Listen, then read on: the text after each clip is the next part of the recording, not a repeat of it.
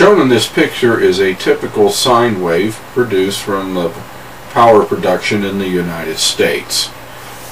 In this case, it is given as 120 volts RMS, or root mean square.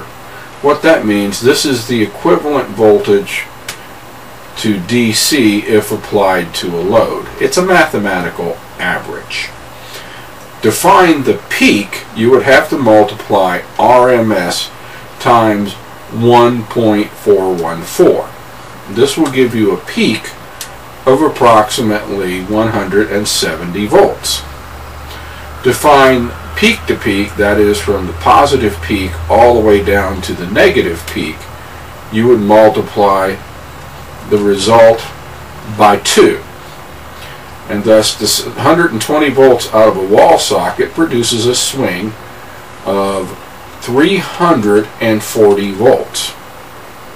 Period is the time of one cycle. In the case of 60 cycles or 60 hertz, it's 16.7 milliseconds approximately.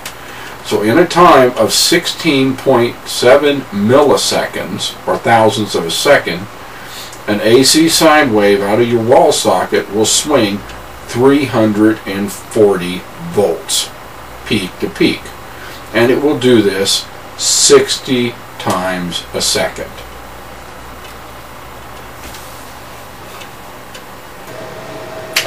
Pictured here is a full wave bridge rectifier.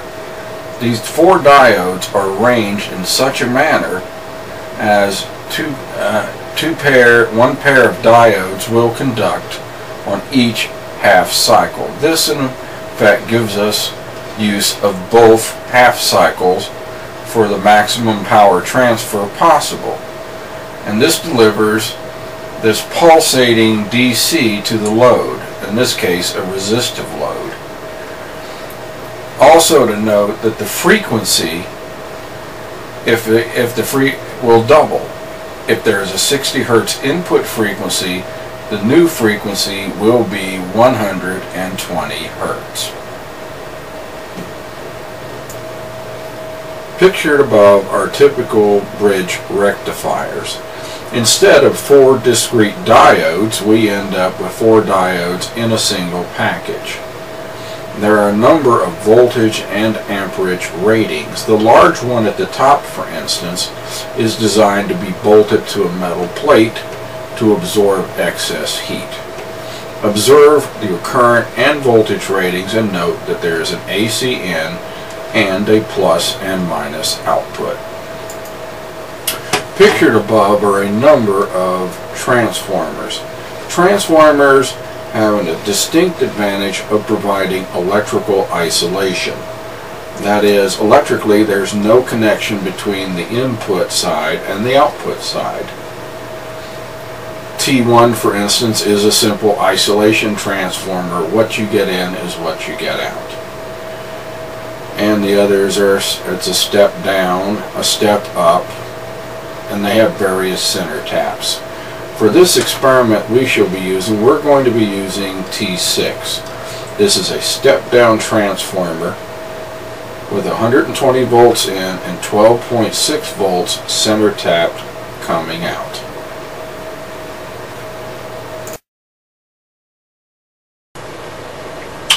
Here I have constructed a very basic, unfiltered, full-wave DC power supply. Just like the earlier drawing, I have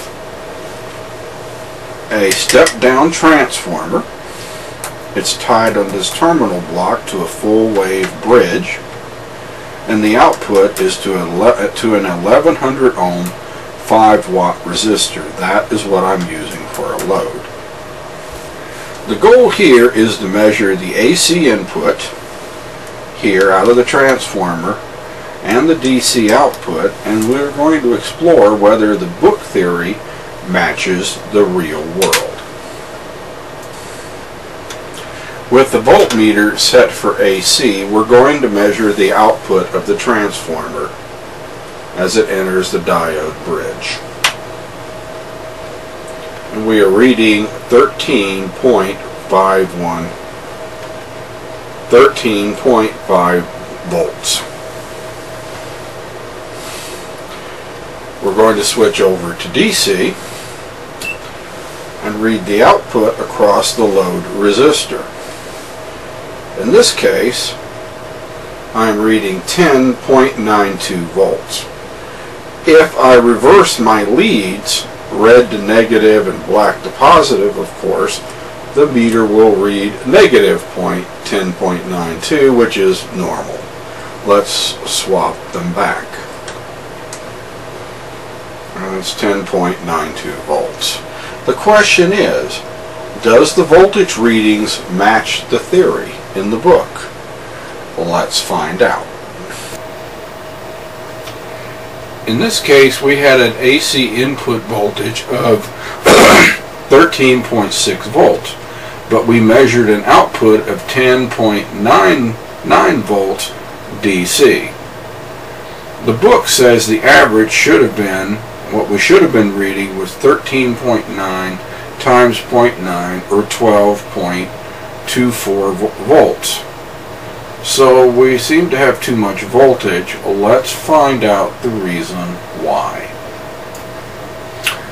The problem turned out to be the two diodes, each with a voltage drop of 0.6 volts. Subtract 1.2 volts, we get about the 10.99 volts we measured. And in all of these, we've always come out 1.2 volts high. So remember to subtract 1.2 volts.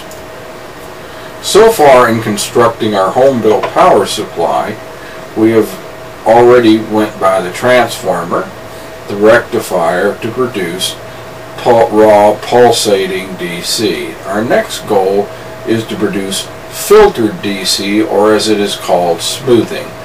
For that, we will have to use capacitors. In this case, we will use a type of capacitor known as an electrolytic. These are polarized with a plus and a minus.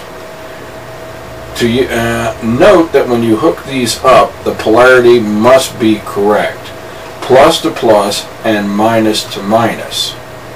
Otherwise, the capacitor will act as a short, will be shorted, and basically blow up in your face, or the aluminum can will shoot up into the air somewhere. A capacitor is a voltage storage device. The voltage rating must be greater than the peak voltage, or else the capacitor will be destroyed. To calculate peak, we multiply RMS by 1.414. 13.6 volts times 1.414 equals 19.23 volts.